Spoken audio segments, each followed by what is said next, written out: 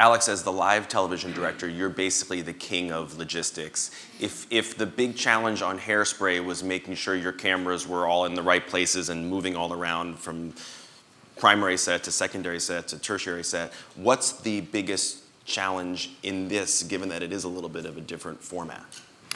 I think each one of these live events have different ideals to stand up to. I think with this format, the two greatest things that we're going to lean into in terms of the visual performance are the band being front and center of the performance space. And so being able to stage narrative directly in front of those musicians and making them feel like the beating heart of the show, which they are, in primary background shots. I think that's really exciting for us.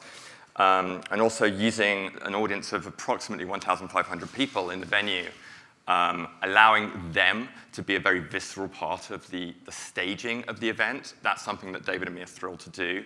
And so we're trying to break down the boundaries between a very delineated audience. On previous live event shows that we've done, the audience has been a much smaller entity and generally been a side theme to the event. With this show, what we're allowed to do is put the audience as a wraparound to entire sides of the set, kind of having a mosh audience of hundreds of people directly adjacent to the performance space.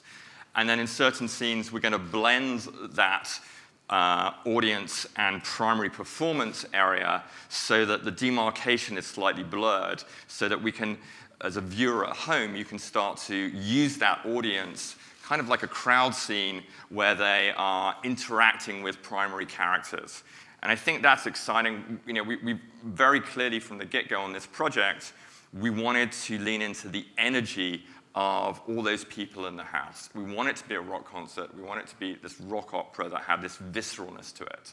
So for me, as the live television director, I'm trying to design coverage that not only plays best to the performances of our lead characters and tells the story, but also tells, for the viewers at home, tells it from the perspective a little bit of that audience and really gets into some of the energy of what it feels like to be in that house and see that presentation.